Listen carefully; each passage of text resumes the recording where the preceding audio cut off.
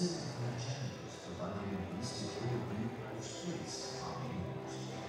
Space is the final frontier of warfare and a critical component of the next generation national defense. Mission DefSpace aims to encourage technology development in space for defense applications by startups and young entrepreneurs via defense space challenges. These technologies with dual use application will accelerate all-round development hindered by safeguarding our national interests. These challenges are categorized into existing industrial defense initiatives of iDEX, and D2, inviting innovators to apply.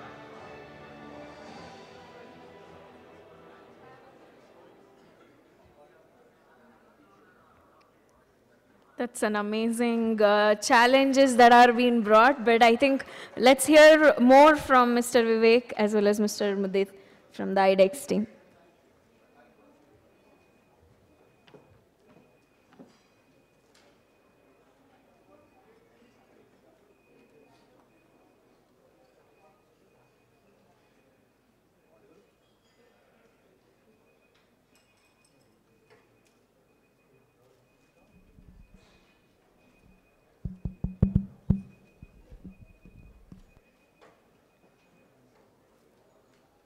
So this is a different domain that we have entered through mission DefSpace.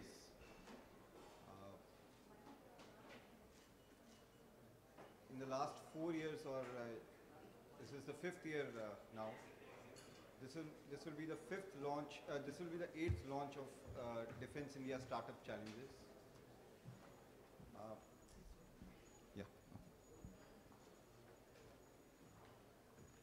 So iDEX was launched in 2018 with the objective to bring in the MSMEs and startups into the space, into the defense domain. And our primary focus was to solve finite problems of the services. At the same time, we wanted these startups and MSMEs to become sustainable over a period of time. And for that, it was necessary that we bring them into the procurement fold as well. To this extent, a lot of activity has been undertaken, and we can proudly say that iDEX is now a part of the defense acquisition procedure, which is the Bible for acquisition in India in the defense sector. But over the last 6 to 8 months, in fact, over the last 1 year, we felt that the problems that were coming to us from the services and lately from the public sector units, they were random to an extent. The technologies were being addressed randomly. So we made a chart of the technologies that were being used, that were supposed to be used in the future. And in the last 6 months, we realized that we need to hit this one particular domain, which is not yet addressed in the defense sector. So we've had a lot of discussion, and based on that, we have come up with Mission DefSpace. Few questions have come to me regarding what kind of changes we have brought about with this, what kind of new things we want to do with this. My simple answer to this is, we don't want to make it too complicated. We want to keep it simple. To the extent possible, this will follow the same Defense India Startup Challenge process that has been laid down over the years. And of course, that process, I'll have to credit Mr. Mudit here. He has been one of our mentors for that process. Plus, we also started the open challenge process. One of the questions that I have been told people have been asking is whether open challenge is still applicable for the Mission DefSpace. So yes, it is very much applicable. It is always applicable. It is open 365 days a year, whether it is Mission DefSpace or any other domain that you want to apply about. It is not that we have shut down the window for any other problems, you're free to apply for any of them. So this is in very short. I think Mudit will take it forward. Thank you. Great to have you all here, end of a long day. But I think what our video missed out, which probably will catch your attention, is an amount I put on the table right now, which is an amount of 100 crores. And that is just opening stakes.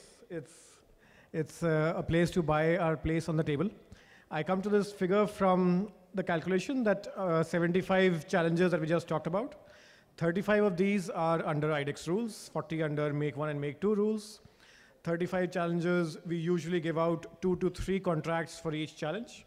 So that would be something between 70 to 100 contracts overall, which could easily mean 150 to 200 crores, but a very conservative figure is 100 crores. And on the upper end, it could go up to as much as 300 crores. So what is that figure? That 300 crores is available for any of you who are a registered startup or a registered MSME to innovate for defense space applications. And the list is available on our website. And usually I say this is just opening stakes. It's just our way to buy our way to the table on, it's post-Diwali, so I can use some cards analogies. This is the money we use to buy our seat on the table. But there is the big pot of defense procurement. And we are already seeing almost 16 cases of procurement from previous defense challenges, Defense India Space challenges, Defense India Startup challenges in the last 3.5 years. Almost 120 odd contracts have been given out, of which 16 have converted into procurement orders in various steps so that they are in various processes. So that is the opportunity at this point. And you look at the challenges, they are everything from radars to remote sensing to KU-band radios and a lot of other applications, a large number of which go across electronics and material science, which is fundamentally dual use in its nature, right? So think of it as the government, through iDEX, giving you startups and MSMEs money to innovate, design new products, design them as per the requirements of your users, Navy, Army, Air Force, and a few other users, and also use that money to develop your own products which can go across other applications. So that's the broad crux of what we're doing here. But can I get a sense of how many startups and MSMEs, I mean, how many of you think you are startups and MSMEs? It doesn't have to be registered yet. That's a fair number, but that I think is the answer. I see about 8 or 9 hands, but that answer is, that's the reason why I'm here. I would ideally have liked this, now the number of hands to be closer to 80 or 90 rather than 8 or 9. Because we believe that the Indian space industry is still at a very nascent stage, and I'm very happy if you tell me that's wrong, and it's a mature industry. But maybe at least the defense space industry is fairly nascent. And we think of the defense DefSpace challenges, DISC8. This is the 8th iteration of Defense India Space challenges, startup challenges, 8th iteration, and we believe this is a trigger to build India's space industry for the future. In these 75, you'll see we've covered everything from launch and quick launch systems to TTC, telemetry and tracking. We have Earth observation, we have remote sensing, we have SATCOM. I think all major aspects are covered. And there's money on the table. There's also the pot of defense procurement. So we hope and expect that the next time we do this kind of a round of outreach, maybe there'll be a lot more hands in the audience. But also, hopefully, some of you will find partners to apply with, because this is limited to startups and registered MSMEs, not larger than that. And we want, and I can close with the figure I had in mind again, 100 to 300 crores on the table to be dispersed in the next 2 years, to be committed in the next 3 months. Thank you. One point here that I would like to cover is, this is not just iDEX maybe. All the stakeholders, the relevant stakeholders, and the relevant stakeholders always means including the end users, are a part of what we are doing. So all the discs that have been launched till now and have reached the stage of completion, right from the stage of deciding the problem statements to selection of the winners and handholding of the winners throughout the process of prototype development and the testing process. The services have been at the forefront. And I must mention trials and testing especially because a lot of startups, when they build their the budget, they give us their budget, they keep about 70 to 80% for development and about 20% for testing. In defense, it doesn't work this way because the testing is very comprehensive. It takes time. There's a lot of infra that is required, and a lot of patience is also required. So it is kind of 50-50 when it comes to defense. But I'm happy to state that in the last 6 to 8 months, as Mr. Mudit also mentioned, we have completed the testing of about 14 to 15 cases where RFPs have been floated to iDEX winners, and services have contributed greatly in that, I must say that. Even in mission DefSpace, over the last 6 months, their contribution in deciding the problem statements has been very critical.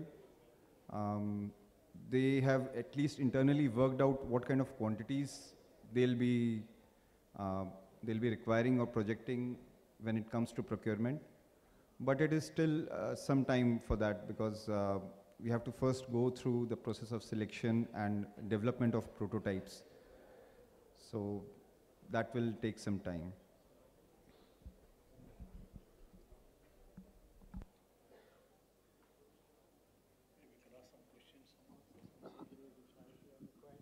Perhaps, I can come with this, maybe one question to you. Anything in the defense on the space, normally, the testing time is much longer. The cycle itself is much longer, both for QT and AT. Now, you're talking about a product as a whole, in the sense is a satellite as a whole in this area, or you're talking about only payloads or something else onto that? If it is a satellite as a whole, what are the kind of time clamps that you are putting into it? Because there is another one, something circulating around is something about, 1 year, something has to happen, etc. There's another thing is being circulated now. I think it does not come up under iDEX. So there are iDEX and Make2. Both procedures are applicable here in mission DefSpace. And Make1 and Make2 do take a longer time. So that provision is always there with Make1, Make2. In iDEX 2, as I said earlier, the problems that we shared in DISC1 and DISC2, we expected them to be finite, and so we expected the time taken to be about 18 to 24 months. But we do have cases where we have contracts for longer period, and if there is justification, we'll definitely go for a longer period in iDEX cases also. Do you expect numbers also more in future? Suppose a prototype is developed, everything accepted. Do you expect more numbers in future? Orders from the challenges? No. I'm talking about suppose a particular type of satellite is a challenge now that is developed. Okay, you paid for that. That's the end of the matter. Is that the end of the matter, or going to be, numbers are going to be more in future? You mean procurement? Procurement. Of course. Of course. Procurement is what we are looking at the end of this process. We do not want to leave the startup stranded at the end of the process. We want them to turn around quickly after that. Good. If there are going to be more numbers, I mean, that's yes, going to be that more is our basic proposition. Yes. Definitely. So this is not a procurement contract right now. If you get a Defense India Startup Challenge grant, a Spark grant, that is a grant to develop a prototype. The procurement process kicks in later. There is, of course, acceleration because of being part of DISC. But the procurement, the size and MOQs will be a different transaction altogether. We are, somebody like me, I'm just talking about on behalf of other industries too. We have been part of the, let's say, like the research organization like DIDO, etc. We develop a prototype, we test it, QT, the flown, missile is flown, everything is all right. But there's no guarantee that there are going to be more numbers in future, except, maybe something like Akash missile and 1 or 2 other missiles. then what is happening is the effort that we put forth for developing the prototype, we are happy that we are paid for it, but future not known. I think that kind of a scenario is existing in this also. The interest will get reduced. That's all point I'm trying to make on that. No, that is not the case here. We are not like typical R&D schemes where we give the grants, get the product developed, and that is the end. No. If a problem is featured in the iDEX disk, or even through open challenge, if we accept a problem statement, once the prototype is developed successfully, the RFP, the tender for that procurement of that item is solely for the developer of the product through the iDEX process. And there may be multiple developers, but it is restricted to them. And we have cases of single as well as multi-vendor situations arising out of iDEX once the prototype has been successfully developed, but restricted to them. Maybe you can ask for any questions, clarifications?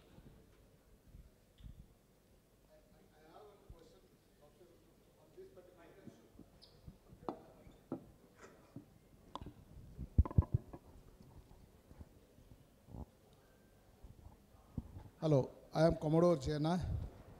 I have worked in this particular area for development of the products for the defense through the Indian industry. The challenge what Mr. Rao was bringing in is that we develop the product, okay? Thereafter, if they don't get in subsequent orders, then invariably many of them will die out. So for that, what was done, which is accepted, was practiced in the defense production department, is that at least 2 orders, next 2 orders will be given through you. Because you have initiated, you are the person or you are the entity who was interfaced with him, and you have given the order. But unless you back with 2 more orders, so he will not be able to penetrate, because getting a defense contract is not that easy. And once you get in, it's getting out is also not that easy. Okay, either way it is difficult.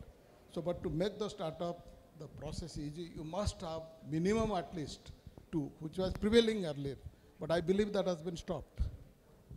Can you comment on this? And can you do something about this so that the startup gets encouraged to get into this system? So you are well aware of the of how the products work in defense and how the subsequent orders come in.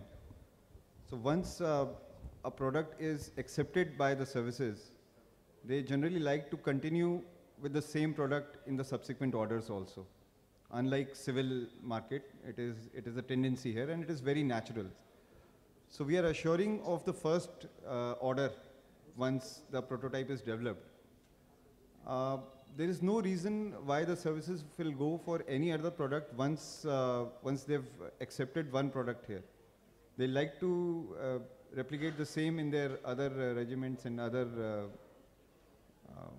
units also.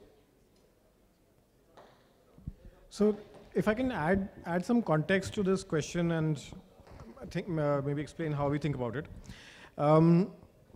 The question is, if there is a product being developed for the armed services through this process, what is the assurance of multiple procurement orders?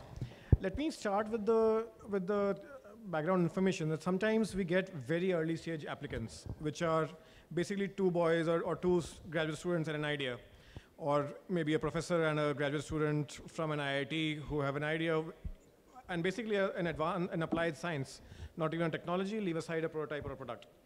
So the grant de-risks that development process. We want those engineers, those young technologists to be able to build a business around this grant. And I believe that the route to procurement is fairly certain if your science or your technology is getting converted into a product. But we are very happy, and it is actually a point of confidence for our team that the product goes through another very rigorous level of scrutiny by the armed services. If you provide a committed procurement order when it's basically 2 students and an idea, you are putting your soldiers, sailors, and airmen at a lot of risk. There is no way that a grant process, which is supporting very early stage ideas, can be given a procurement assurance for 2-3 years down the line. That is just not practical. We are hopeful that within the 2-year process that it takes to develop a product out of a technology or a prototype out of a science, the business will also develop the knowledge of how to navigate the procurement system for the longer term. We are not setting them up to be acquired by the majors. We are also not setting them up to become majors from day one. They will have to, most of us here probably appeared for the IIT exam. You appeared for your JEE, but you also appeared for every semester exam, and you yet again appeared for your final exams. All of those exams are important for you to become a trusted engineer. So we are very confident that you don't give a lead developer's role to a JEE aspirant. When you pass JEE, that is just the first test. There are multiple tests. I don't give a career trajectory to a JEE aspirant on day one. So we are very confident that this process works. It will bring that rigor which is required to make sure that we are not developing just science projects, but actually companies around it. So that may not be an answer you are looking for, but that's the answer we are confident of. Hi, this is Narain from InSpacity. Incidentally, I'm a professor at IIT Bombay, so a lot of the points are relevant. Yeah. The point I wanted to understand is that in space, for example, developing the product and testing it are equally important, or maybe testing and quality assurance is more important than the development part. So that is where I don't know if iDEX is doing anything to tie up with the established companies. So it goes back to Anand Technologies, let's say Data Patterns, ISRO as a whole, in order to do this testing towards the product development, right? So is there a framework in which after development we can test with established facilities? If you see the trajectory that iDEX has taken, we have evolved, learned over a period of time. Even for the other projects, the army projects, what QA standards have to be taken, everything has been learned and navigated through as we went along. We realized that in this sector, the same testing, the same processes, the procedures that we have of our old institutions may not work. We have kept ISRO and DRDO in the loop over the launch of the mission DefSpace, and we have been assured of all kinds of support. Even in the technologies where they are already working, we've been told, yes, you should go for the private sector to also pitch in with their approach towards getting those solutions using different technologies. And we have been assured of all support. So if there is any institutional mechanisms that we have to follow to get the testing done through them, so be it, we'll do that. Definitely. And we'll support it. It is not just a process that we'll finish by signing and tell the startup that now you're free to go and do your testing. We'll support them throughout that process also, because there are different challenges that they'll face. Some of them even we may not know what kind of challenges they'll face at that time. So we are going to handhold them all throughout the process. It is not the success, it is not that they are only looking for that success. We are equally hungry for that successful product.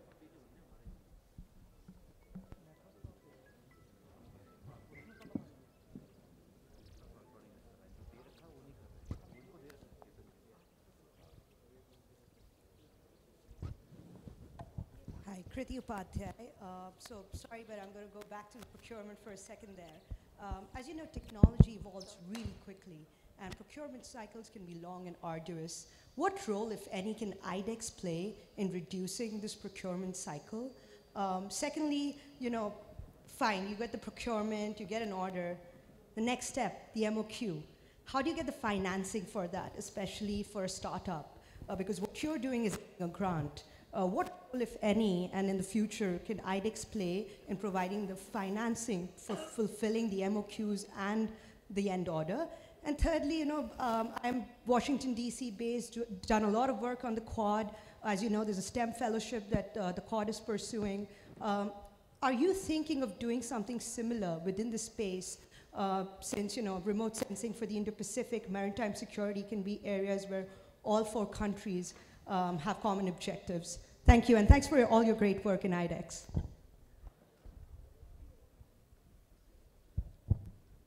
Okay, your first question about the duration of the procurement cycle. So, see, the first challenge was to introduce iDEX in the procurement cycle itself, in the procurement process itself. So that was done in 2020. Then we realized as we got into the final stages of the first product getting ready, we realized that the procurement itself will take about 24 months. So our next step was to get that period reduced. And now we have linked every stage from the development to the procurement. Every stage, how much time for the trials, how much time for the reporting, because reporting also takes a lot of time. So the actual period has now been reduced from 24 months to about 5 to 6 weeks once the prototype is successfully developed. So 5 to 6 months is a pretty reasonable period for procurement.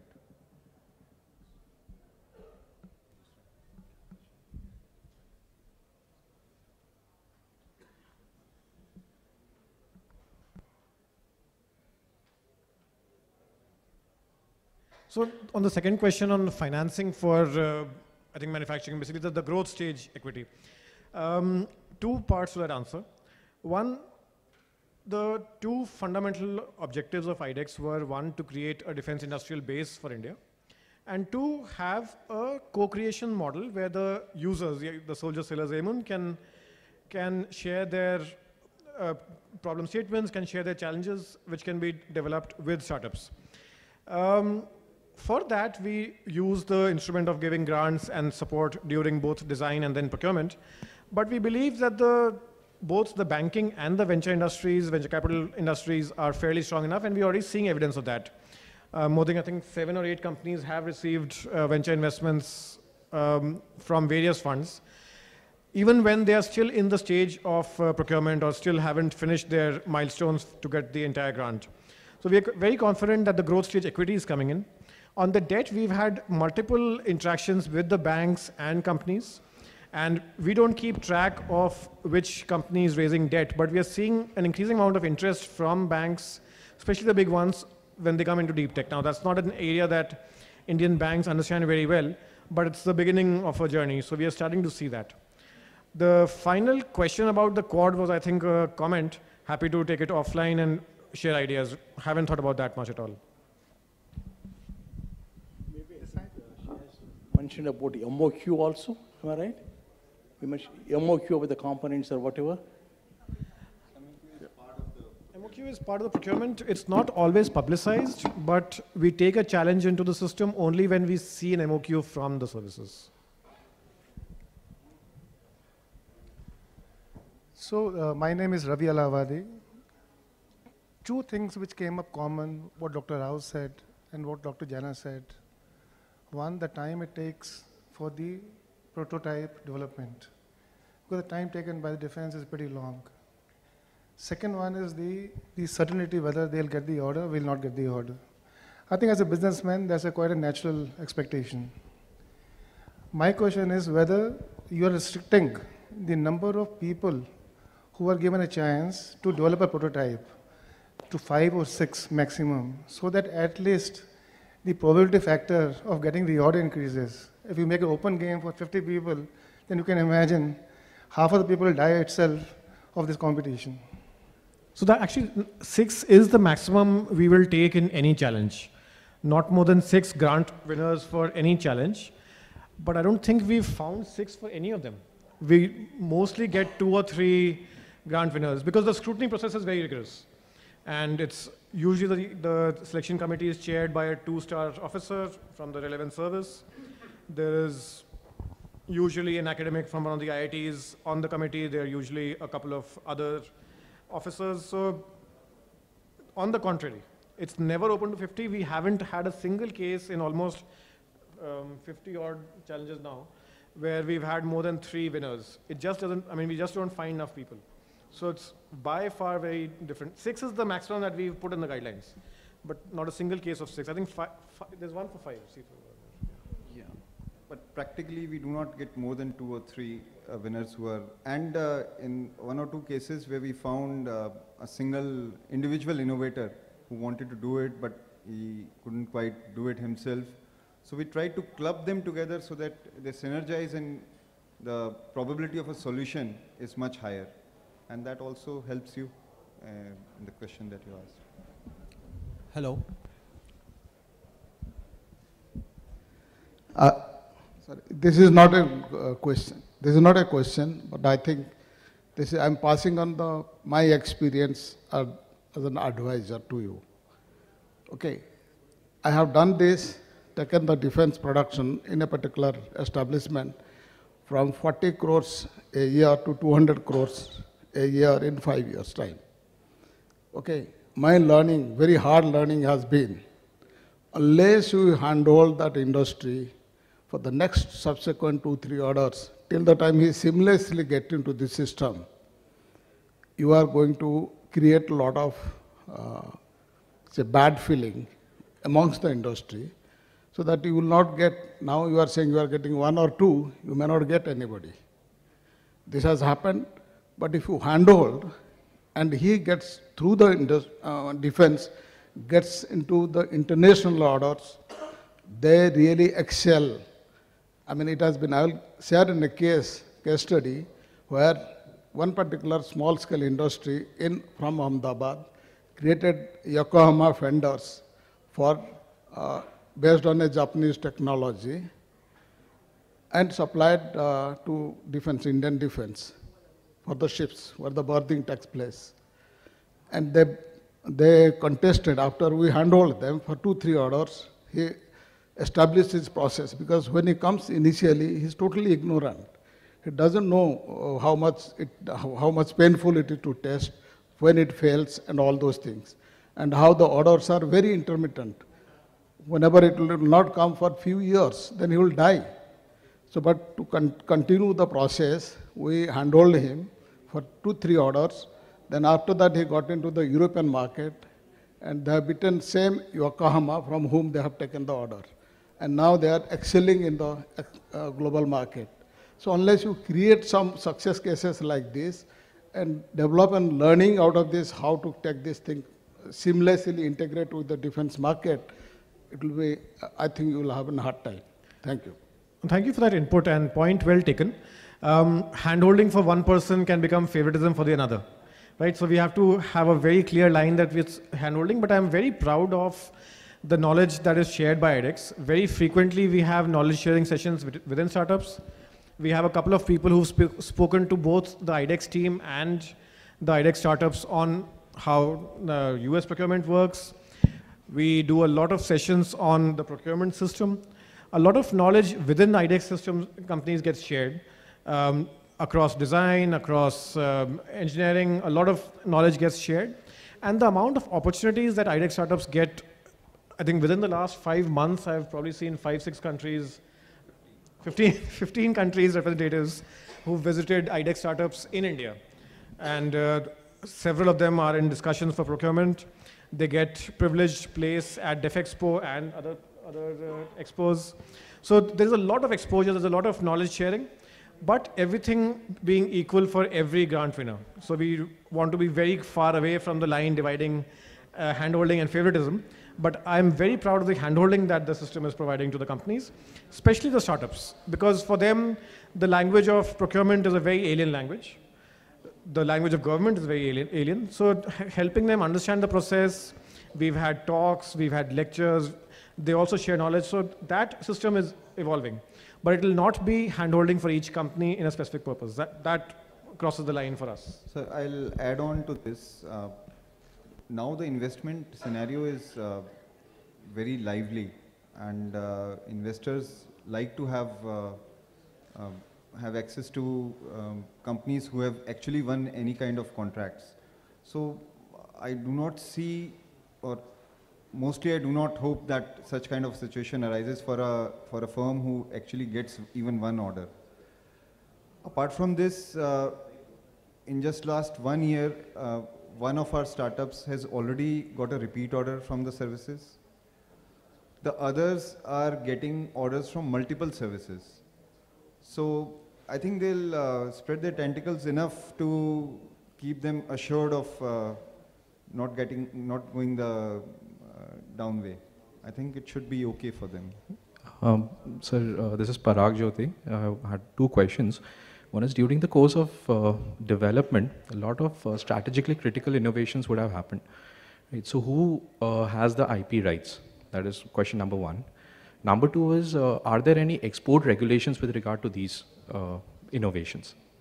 Like, in order to ensure that only the nation is using those innovations and not other countries.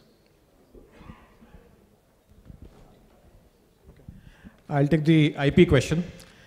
Very proud to say that from the very basic design of iDEX, and then it had a subsequent evolution, we took it as a matter of principle that the IP will be owned by the entrepreneurs, by the company which is getting the applicant, getting the grant, except in exceptional situations, which is basically wartime, where once you have emergency powers enact. And even then there is a provision for compensation capped at some amount. But by design, by principle, by conviction, we want the IP to be owned by the company. Does that mean that the IP company can be acquired? It can be, yes, all of that, but we also actively discourage that. So if there are companies which are developing IP to only get acquired, and we've had a recent case about that question, there's nothing we can do legally. But I will push back hard and tell you why not to do that. We want 100 unicorns in defense by 2030. This is not just about the next 2 years. So we also want our startups to think longer term, and they can think longer term only when they own the IP. So very confident by conviction, we let them own the IP, except for wartime situations. And the export question. See, we are already encouraging applications and solutions which have use in the civil as well as military domain. When it comes to export, you realize that any country would like to take a solution which has been at least accepted by the host country. So we are consciously trying to highlight and certify products which our services are accepting.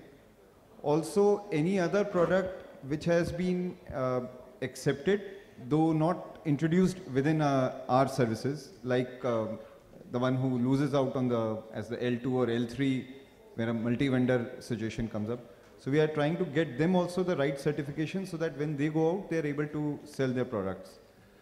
Additionally, the defense attaches, we have defense attaches all over the world. So they have been empowered, or rather they have been asked to give at least decent marketing to all products, not just iDEX, but of the PSUs and other private companies also. It is not just a specific thing for iDEX. So all kinds of marketing tactics are being used. As Mudit mentioned, 15 countries have sent their reps and they have visited us. So it is not just us that we are doing this. It is the government which is encouraging them and connecting us with them. So there is a conscious effort that exports do take place. But it is a process and it takes time to get established. So certification is when the prototype is successfully cleared. So there will be different agencies, not just DGQ. DGQ will apply on land systems. AQA will come in for aero products. And what about DefSpace? So DefSpace is yet to sink in, but we'll have ISRO mainly to help us there. Thank you very much for all the wonderful questions that we got. And I would like to thank Mr. Vivek, Mr. Mudit, as well as Dr. Subbarao for joining us and answering all those questions. Thank you very much.